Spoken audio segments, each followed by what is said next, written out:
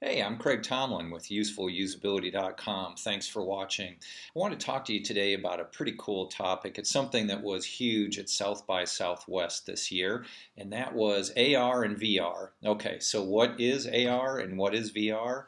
AR is augmented reality. It's where, for example, if you've seen Google Glass, you'll have glasses, you'll be able to see the real world around you, but you'll also be able to see data put on top of that real world. Think about in Google Glass as an example, the ability to have these glasses on, you're seeing the road, and there's information about maybe driving directions or a really nice place to have coffee. Arrow sign, right? Starbucks or whatever. So that's augmented reality. Virtual reality is something that was all over South by this year, and that is where you take a headset, you put the headset on, and it puts you into a 360-degree virtual world. So you are not seeing anything in the real world, you're inside a virtual world. And then you wear headphones in order to be able to hear. It's a very impressive experience, obviously good for gaming, probably good for quite a few other things in the educational space, the medical space, and absolutely could be a very cool way to watch movies in the future. Being inside the movie, wherever you turn your head, and you saw a lot of people turning head at South by Southwest, you were looking at different elements because, again, you were in the entire world. So the goggles know that if you're looking to the right, you're seeing things down that way. If you're looking to the left, you're seeing things down that way. Here's a couple examples I want to show you specific to VR, what's going on, and all of the vendors out there. So here's some video clips that I shot from South by Southwest showing you all the activity around VR. Take a look. So what's interesting with this one is they have monitors connected to everybody's fingers, and you can actually see their heart rate and related ergonomics up there. So this is a common sight here at the conference this year. Somebody wearing some VR goggles. This one happens to be for NASA, a brand name we all know. Not quite sure what's going on there, but apparently quite interesting.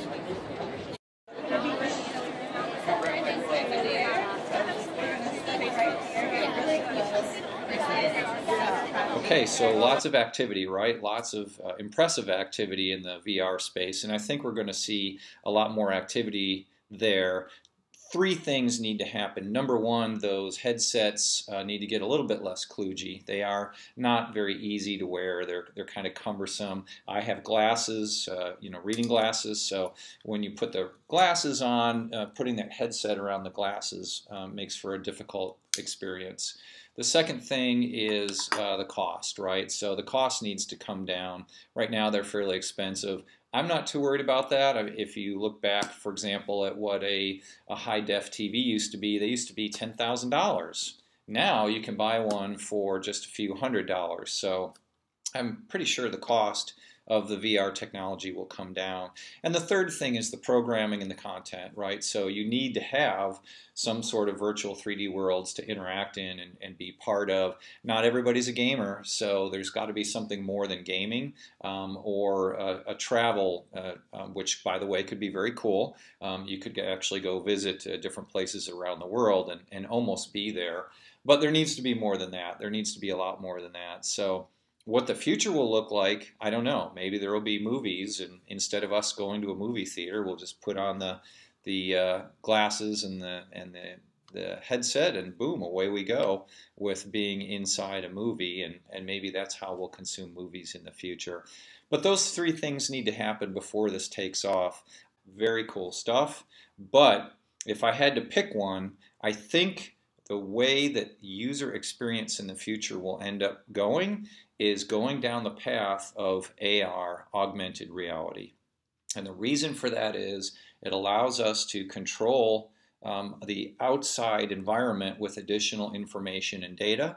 It also, if done the right way, and we talked about this in the last video in terms of the interface, it allows an interface design where you really don't need a keyboard, you don't need a mouse, you don't need a monitor anymore. Anywhere where you happen to be can be your keyboard, your mouse, and your monitor. So AR, which is augmented reality, has the ability to, I think, really be the future of user experience and how we interact in terms of the human-computer interface. So that's it from me. I'm pretty excited about the potential here. I think that there is huge opportunity, especially in the AR space, virtual reality space, the VR space, I'm not too sure about. But I think the AR space is really going to be the way that we interact with our systems and computers in the future. If I'm right, if I'm wrong, I don't know. Stay tuned. We'll have to find out. So thanks for watching. I'm Craig Tomlin with Useful Usability, and I'll look forward to seeing you in my next video blog.